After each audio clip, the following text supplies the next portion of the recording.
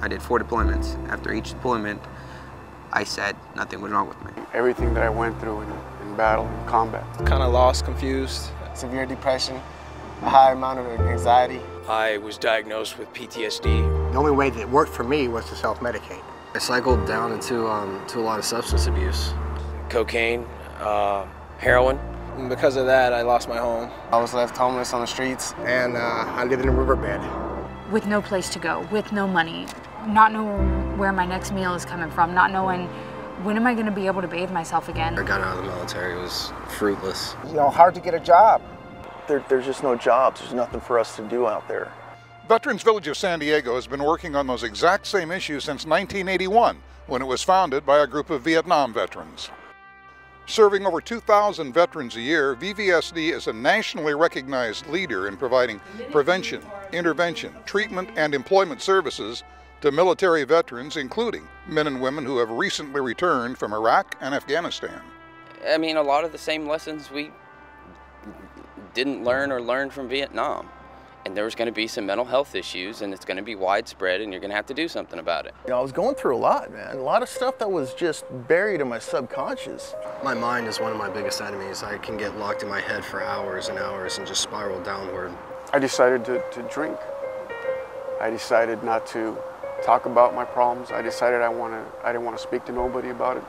I was a hopeless no-fiend. I didn't have any direction in life. I lost everything and everyone close to me. And I realized that, look, something's got to change.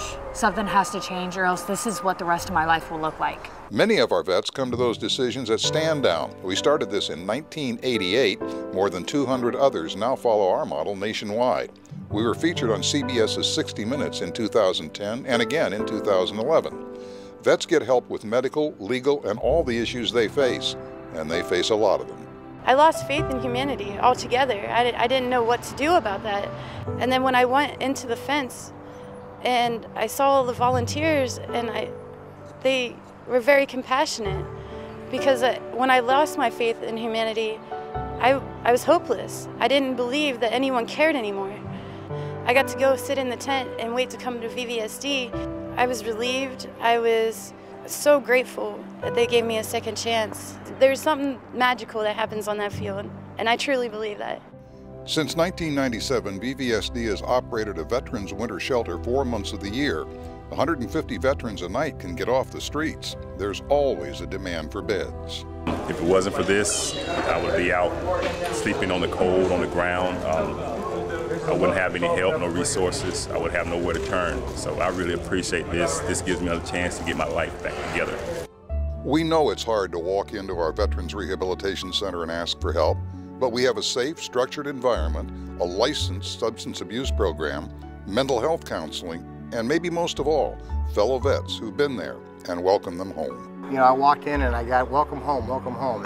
That to me meant like, I can't even tell you how much that meant to me. A lot of veterans here, a lot of people that I can understand with, I can touch bases with, they can understand what I'm going through. And it's like a big family here. I've already got that built-in trust. I know they raised their hand to do the same thing I did. They know how to deal with us combat vets, with us vets that have PTSD issues, that have alcohol abuse issues, just any kind of issues. They help me to understand that I don't have to use to live.